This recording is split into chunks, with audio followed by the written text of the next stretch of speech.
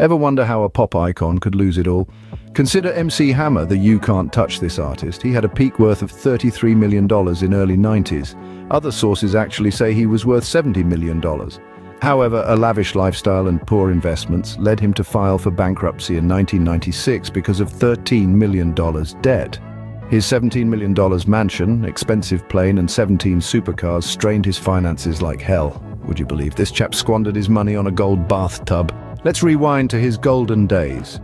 His peak was the hit single "You Can't Touch This" She's your queen to be. in 1990, making rap mainstream and himself worth hard cash. This fame, however, set a challenging benchmark to sustain. His lavish lifestyle drained his fortune. His rise was as dramatic as his fall. The key takeaway? Success is not just about making it, but maintaining. Be sure to subscribe.